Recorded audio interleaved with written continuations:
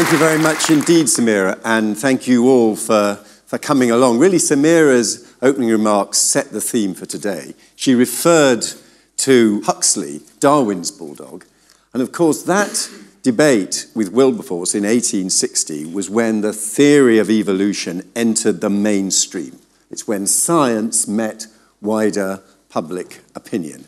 And that's really what this event is all about, and it's what the British Science Association stands for. The British Science Association was founded back in 1831 on the basic proposition that science was so important it could not just be left to scientists. It had to provide an environment where scientists met and engaged with lay people such as myself, and that's what we've been trying to do ever since.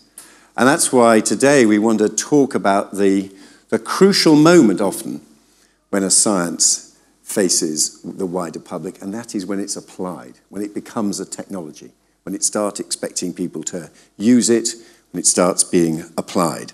And that moment when science enters the mainstream is when it interacts with human beings in all our complexity. And sometimes we react in ways that the scientists and the technologists do not expect or understand. And trying to understand that process today is really what the conference is about. We're delighted to have such a fantastic array of speakers and advisors, but we want everybody to contribute. We're particularly grateful to our sponsors, EY, Diageo, SCI, the London Chamber of Commerce, and of course the Royal Institution for helping us host this event in this historic location where Faraday gave his Christmas lectures, and of course they thrive to this day.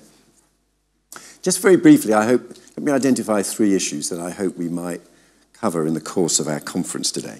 First of all, is it just a matter of getting the facts straight? Is it just a matter of correcting a deficit of understanding in the wider public, or is it more complicated than that? I mean, sometimes it is just the facts. I still remember going to a science festival where the BBSRC had brilliantly assembled a set of tomato plants or pea plants or something. And they asked the kids, the youngsters coming through the science festival, which one of those plants was GM. And of course, some of them were perfectly flourishing, healthy plants, and there were some manky, misshapen plants and weedy plants. And over 90% of the kids took the most misshapen plant and said that was GM. So it told us something about how an attempt to explain GM had failed. But it's rarely just a matter of correcting a deficit in understanding. I think of a very different event, a meeting that I had with German MPs after we had voted in the House of Commons to allow the replacement donation of mitochondrial DNA for when an embryo had been identified that had mitochondrial disease. And they were explaining to us why it would be impossible for them to do that in Germany because of the associations with Nazism and the belief that humans had to be improved and there were perfect human beings and all sorts of cruelty and abomination was justified in the pursuit of the perfection of human beings, and this would be seen as going back to the days of Nazism. And who was I to disagree with them when they were making that kind of value judgment? So how much of this is facts and how much is a wider requirement on scientists to understand values and doubts that people have? When the Science-Wise did structured dialogues around new scientific propositions that we knew were on their way to becoming technologies when I was the minister, one of the themes in the feedback all the time was lay people saying, why are the scientists doing this? Are they just doing it for the glory? Are they just doing it for the prestige? What are the motivations? Those are all legitimate questions. So this isn't just a matter of plugging a deficit of understanding, though that is part of the story. I would say, secondly, there's a particular problem emerging from the structure of our education system because we specialize so early that you have scientists who have, since the age of 16, been doing sciences and sadly not been doing a range of other disciplines as well. And then you have others who stop doing any science or maths at the age of 16. That makes communication more difficult, and it makes it harder to bring together insights from a range of different disciplines. So are there other disciplines that in the journey of a science to application really need to be drawn on? And we can see this. Driverless cars, we need experts in jurisprudence to work out questions of responsibility, including legal responsibility. Is it the person writing the software that told the driverless car that if you've got one pedestrian in front of you and a ravine to your side where 30 passengers are going to be killed, you have to run over the pedestrian? Is that person legally responsible when the coach takes that decision? Is it different when you do that as a plan, writing a code, writing algorithms in cold blood, rather than the instinctive reaction of a driver?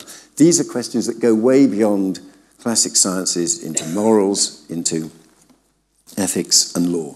So drawing on the insights for a wider range of disciplines, and how can we do that better, is a second issue. And then thirdly, the need for a range of diverse voices. In government, as I know to my cost, government and politicians are not automatically trusted nowadays.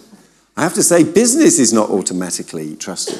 When I look at the GM experience, one of the lessons from that was the business model that drove GM, which involved, of course, the GM seeds being sterile so that the farmer had to go and buy another set for the following year, was for many people a very unattractive or even repellent way of funding and innovation in agriculture. And they weren't going to buy the arguments for the business community. But independent bodies like the Plant Breeding Institute, which had been around for decades, had been privatized. So there weren't enough voices of experts on GM who were not either government or business to help explain what was going on and listen and absorb reactions. So institutional diversity. And so I hope in the course of today, with all these fantastic speakers, if we can touch on those types of issues. Is it just a matter of explaining the facts? And if not, how do you have a proper dialogue with lay people? How do you bring in the expertise and the frameworks of a different range of disciplines? And how do you ensure there are different voices often embodied in a diverse range of institutions? Those are the type of challenges we will face if we're to succeed in harnessing scientific advance as technological advance, but not betraying the principles on which our society rests. Thank you all very much indeed.